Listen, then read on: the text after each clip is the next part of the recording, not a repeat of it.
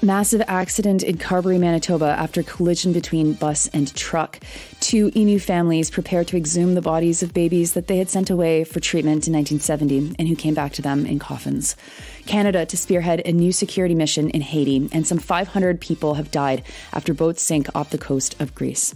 Good morning. It's Friday, June 16th. I'm Nora, and here are your headlines.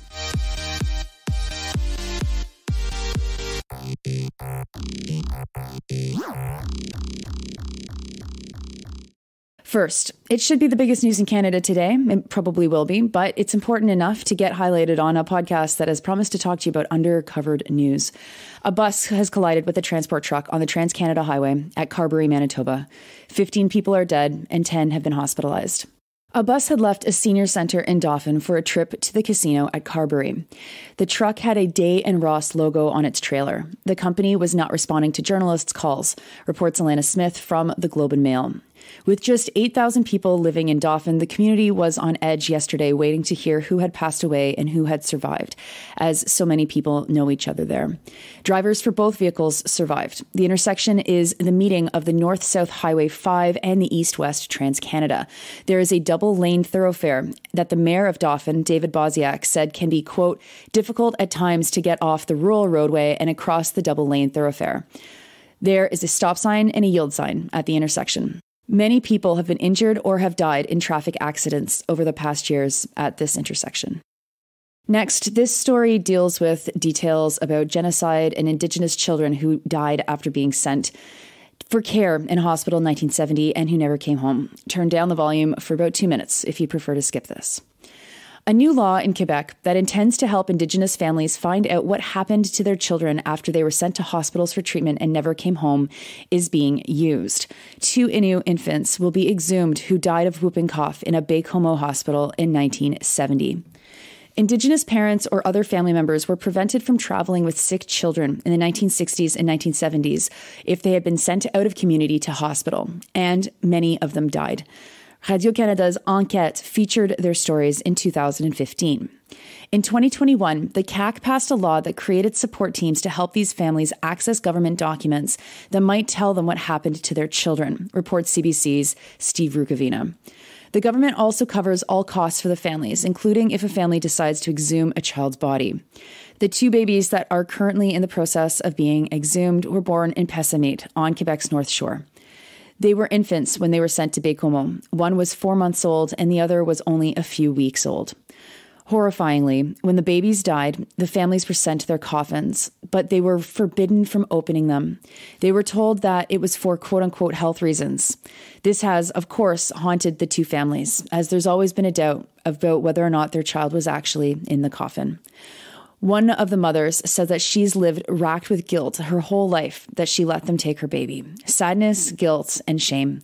The other mother died just before this law was passed. Her daughter has taken on this work and said, quote, my mother died, but she lives through me. I feel her emotions, her pain, and it hurts me greatly. It's for her that I'm taking these steps. Both babies will be brought home, closer to family, and laid to rest. Minister of Indigenous Affairs Ian Lafrenière has said that the government's team is looking at up to 150 more similar cases. Next, Canada will be coordinating efforts to, quote, restore Haiti's embattled police force, unquote, reports Dylan Robertson from the Canadian Press. It's being called a, quote, joint security coordination cell. Canada will be leading this from the Dominican Republic. Prime Minister Ariel Henry, who was not elected, called for military intervention last fall to, quote, clear out the gangs and allow for humanitarian aid. Robertson notes that Canada's preferred approach to Haiti right now is through sanctions. Melanie Joly has been encouraging other countries to also impose sanctions on certain Haitians, something that Robertson reports that European and Caribbean nations have, quote-unquote, largely avoided. Canada will give Haiti's police forces $13 million. Robertson reports that they will be working out of the Dominican Republic and, quote-unquote, eventually out of Port-au-Prince. He also adds that Global Affairs Canada warns Canadians to, quote, avoid all travel, unquote, because of kidnappings. But Al Jazeera reported that Joly, quote, did not specify why Canada would in part work out of the Dominican Republic, unquote. Al Jazeera notes that the Dominican Republic has deported tens of thousands of Haitians who had fled there from Haiti. UNICEF released a report yesterday saying that 3 million children in Haiti rely on UN food relief. Haiti has been dealing with some very difficult situations. Recent earthquake, flooding, and fears of a cholera epidemic are making things in Haiti even less stable. And finally, as many as 500 people are feared dead off the coast of southern Greece. Since 2014, an estimated 27,000 people trying to reach Europe have died or disappeared on the Mediterranean.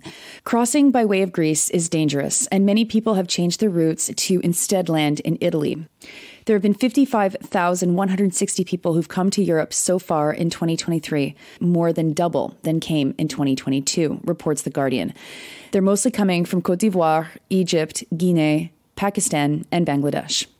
At least 441 people have drowned this year crossing the central Mediterranean from January into March alone. That is the deadliest 3-month period since 2017. But since 600 more people have died or disappeared crossing in April or May. Many sinkings aren't recorded, so the number is likely much higher. Some countries, like Hungary and Poland, have refused to take any refugees, while other countries have been fighting over who should take how many. The European Union has just passed an asylum pact that will charge €20,000 a head for any member country who refuses to take refugees. Those are your headlines for Friday, June 16th. I'm Nora, and it's Friday, so I hope you have a great weekend, and I'll talk to you on the other side.